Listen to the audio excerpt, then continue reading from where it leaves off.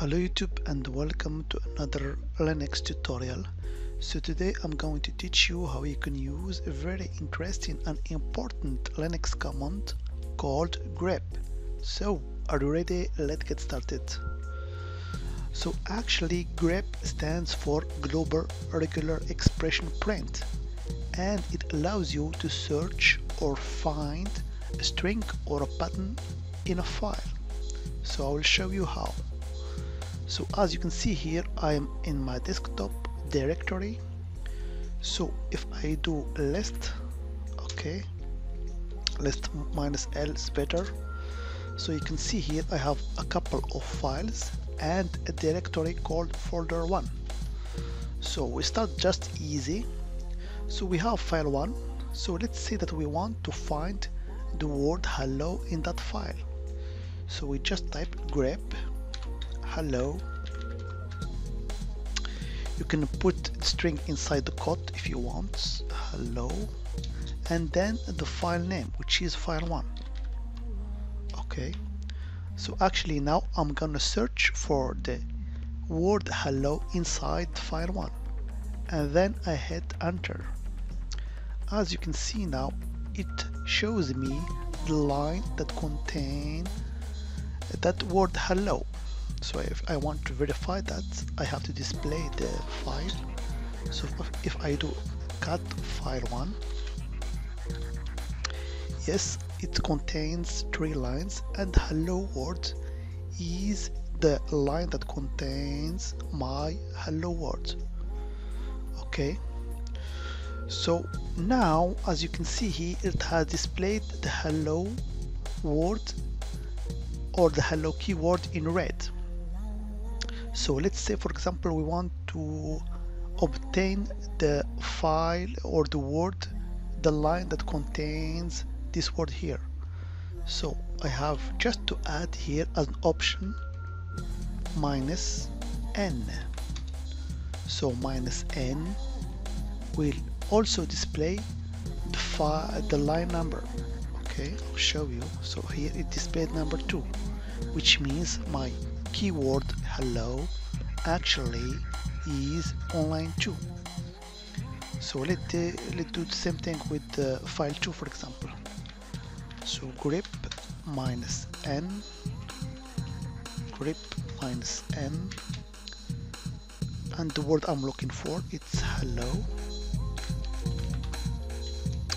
and the file name, which is file 2.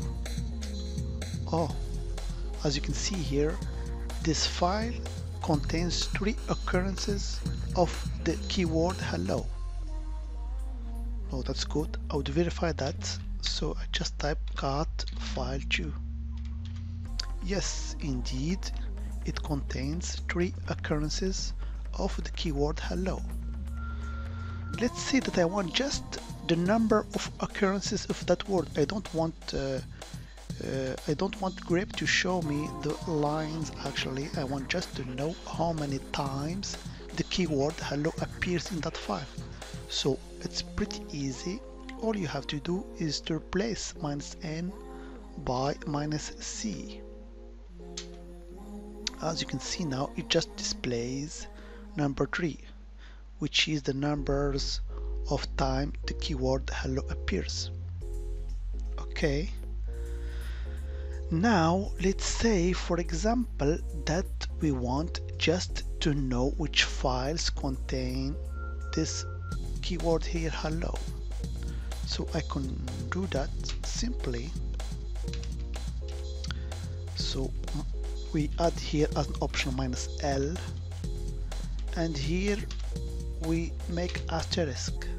Asterisk means it will lock the entire directory here, which is desktop, and it will just displays the file names that contain the keyword hello. So if I just hit enter, as you can see here, file 1 and file 2 contain my keyword hello. But if you notice, I have a folder here, folder 1, which is also contain a file that has the keyword hello, but it didn't show here. Yes, because you have to keep in mind that grep doesn't look inside the folder. So if you want to grep to look also inside your subfolders, you have to add an option here called R, which stands for recurse. So if I add option R and I hit enter, now it's telling me that also the file tree, which inside folder 1 contains the keyword hello. So if I want to verify that, it's better to go to this directory, folder 1, and just type to cat file tree. As you can see, yes, it contains also the keyword hello. Now we return back to our file 2 and we try to find this keyword here, hello, file 2. Okay, so now let's say I want the grep to display the line that doesn't contain the keyword hello, so the reverse thing. So it's also very easy. All we have to do is to add as an option -v, which stands for reverse. So using this command, it will display the line that doesn't contain the keyword hello. We can add also the option N to display the line numbers. And yes, as you can see here, we are missing the lines that contain the keyword hello, which are line 2, line 5, and line 8. If we do it without the V option, yes, 2, 5, 8 are the lines that contain the keyword hello. So it's pretty interesting command that you can use in order to find a string or a pattern inside a file or a directory.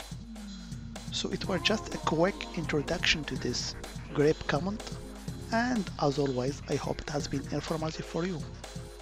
And I want to thank you for viewing. Bye bye.